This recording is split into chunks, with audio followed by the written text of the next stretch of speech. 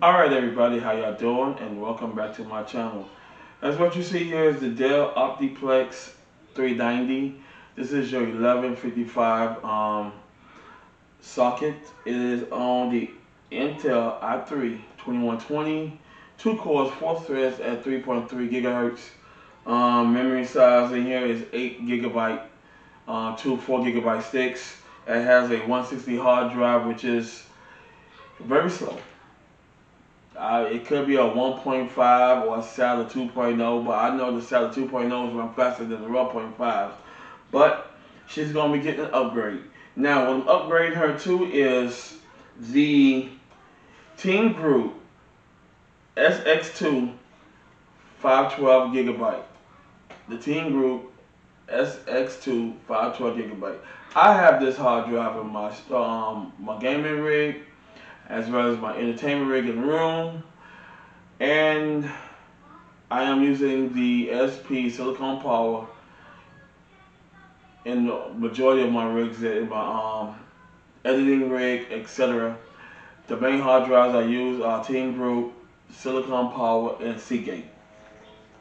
Okay, I'll be swapping that Western Digital 160 gigabyte with the SSD, as you see right here, to give it more speed, more stability, fast boot, etc. Your applications can move fast. Boot time will be up there. I will be taking that Western Digital 160 and using that as storage. The memory I am upgrading it to is the crucial 4 gigs. Yes, I'm putting it on 4 gigabytes. That's 2 4 gigabyte stick, which gives a total of 8 gigabyte at DDR3 1333 megahertz, because that's what this PC support is, speed of the RAM. I'll be putting those 2 sticks in, and it should not be no issue.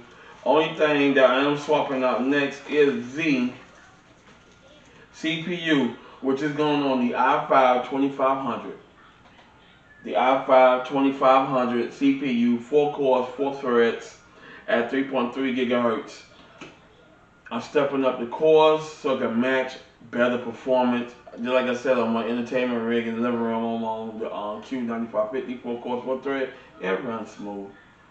Good boot, good cost per handling applications and stuff, so it would not be an issue. Now, I'm excited to be upgrading the system. I'm very excited, and my friend's wife, she'll be excited too. When she's home, working at home, she can work on this. Now, some of y'all sit down and say, "Ron, why you didn't recognize a 1500 to 1800 gaming rig for that?"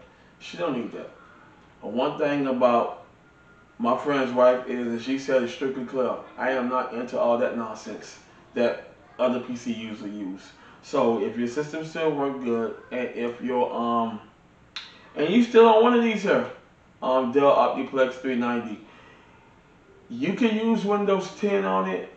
On the system, it says you can't. This is running Windows 10.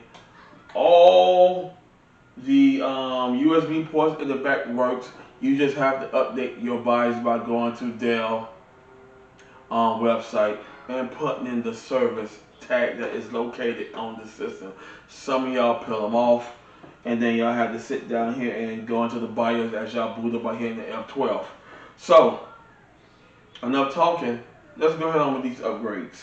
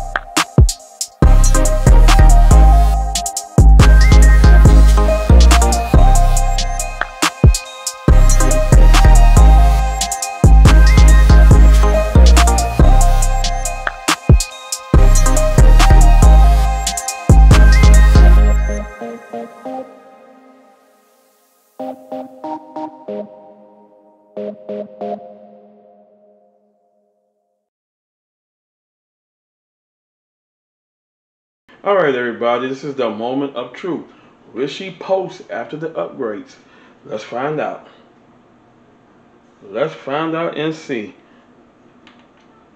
Alright, power's on.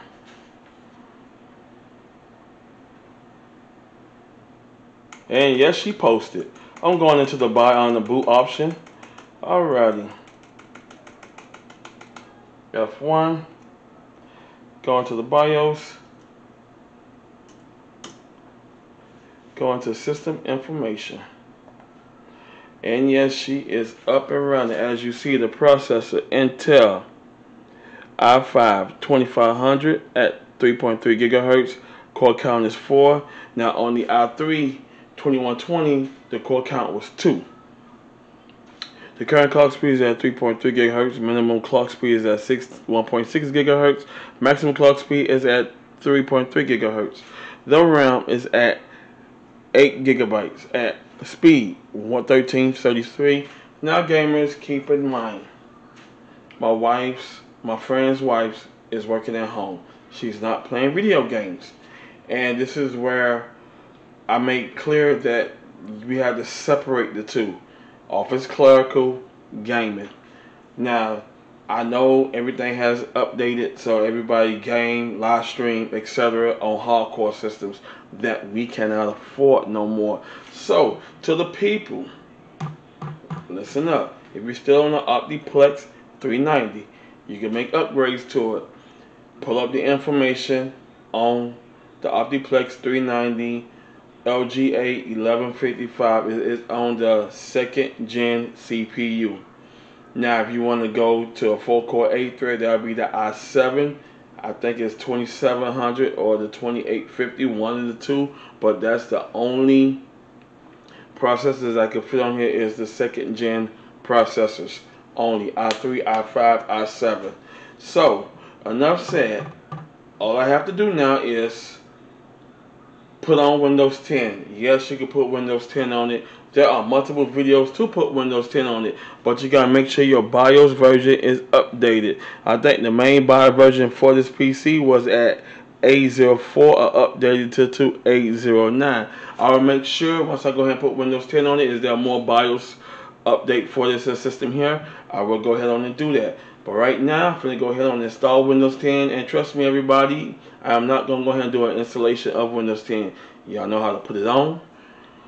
Y'all, if you don't know how to put it on, I will put a video link in the description below to show you how to install Windows 10 on a flash drive, or Windows 8 or Windows 7, whatever OS you prefer. Now, if you like the new gear, you like all your programs to be updated, they need to be on the new and latest operating system, which is Windows 10 and Windows 11. But make sure that you are on new gear to install Windows 11. Alright, I'm going to go ahead and close this video. I want to thank y'all for watching, and I'll see you in the next one. Peace.